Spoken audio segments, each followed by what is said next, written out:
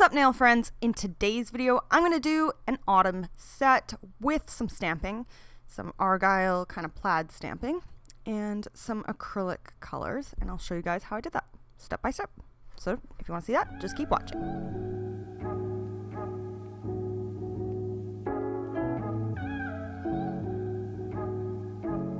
So the first color acrylic I'm coming in with is from Glitterbels, called Sparkling Shadows. It is just a black, but it has some shimmery silver in it, which makes it a little bit easier to work with than a plain black. So if you guys are looking for a black that's a little bit easier, maybe check out Sparkling Shadows. So I'm applying this at the tip first because her nails are a little bit longer, and I like to get my tip done before I go around my cuticle area.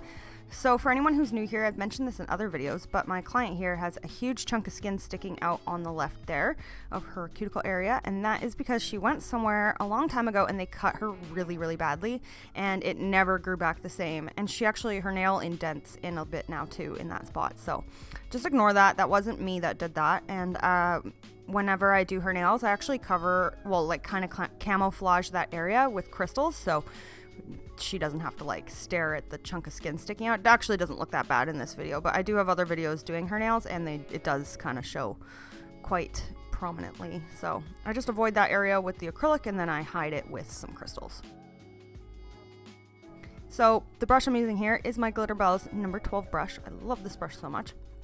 It's a really great brush. It's great for beginners or anyone really. It's not crimped, so it holds a lot of liquid in the belly, which is great when you're doing longer nails. So I'm coming in here and applying my cuticle bead. I forgot to mention here too that I did prep her nails before and applied a clear layer. So if you're gonna do black or dark harsh colors, it's always good to apply a super thin layer of clear. That way you can file back down to it. So I'm just applying this black color. Basically, this set seems pretty easy and simple.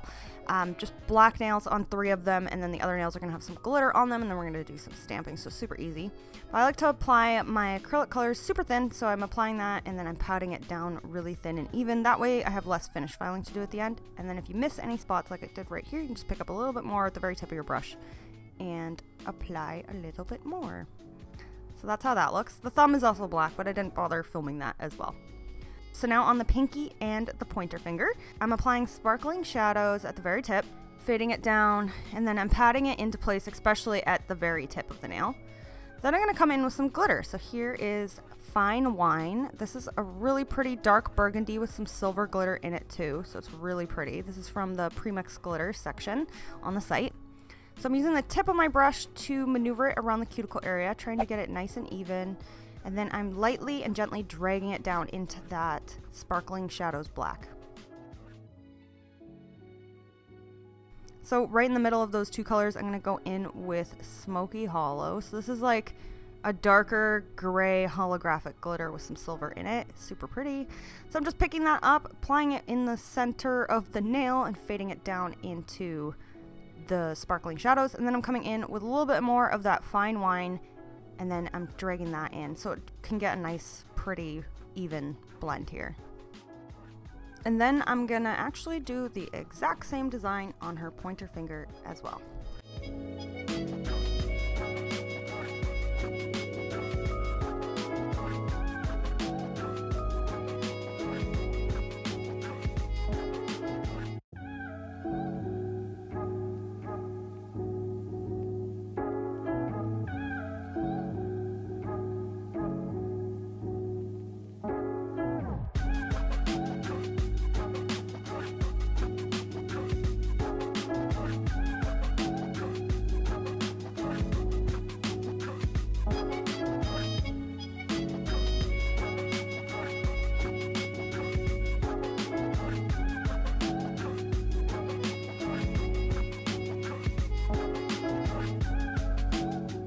For encapsulating these nails, I'm going to be using my Glitterbels glass slippers. So picking up a bead here, putting it near the cuticle area, using the very tip to work it around the cuticle area, trying to fully cover that glitter, and then I'm just dragging it down the nail. And then wiping off any extra that was on the nail. And then I'm going to pat it really evenly around the tip area, and that way when I finish file, like I said, it'll be a little bit easier.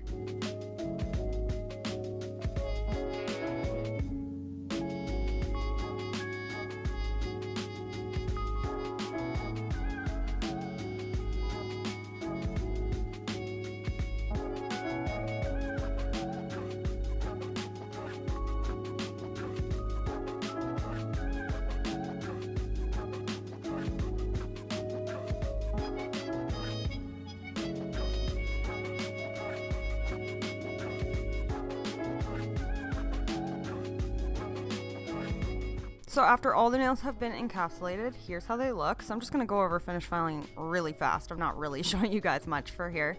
But I just take a safety bit, I file the nail, I go around the nail, just debulk it, and then I switch to a hand file and then finish up my filing with a hand file. So only a little bit of finish filing with an e-file just to debulk the nail slightly, and then I do the rest of my shaping and everything with a hand file.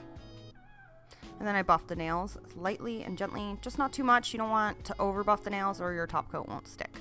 So this is the plate I'm using from Clear Jelly Stamper, and I'm going to use this Argyle one. So I'm going to go in with the Clear Jelly Stamper polishes because they're great. So this is number 45. This is just a really pretty silver.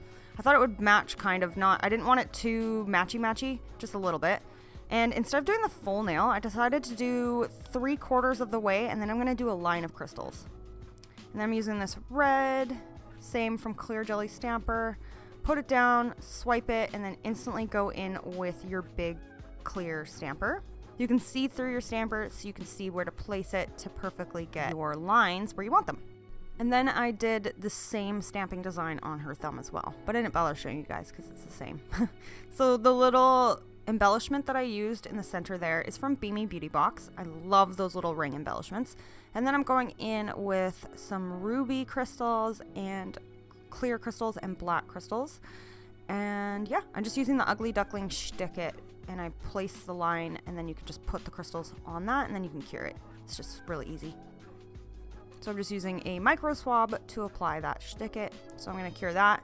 I applied crystals on her ring finger like I said, and then now we can go in with top coat. So the top coat I'm using here is my Glitter Bells No Wipe top coat. We'll have a bunch coming in soon. Sorry, we've been out of stock for like a month and a half or two, but we have lots coming. So I'm just applying this on the nails. It's great because it doesn't separate from stamping, so I'm just applying that on, and then I'm avoiding the crystals. I'm just applying it around the crystals because you don't want to get top coat on your crystals or you will dull the shine. I've said that in every video, but in case there's someone new here.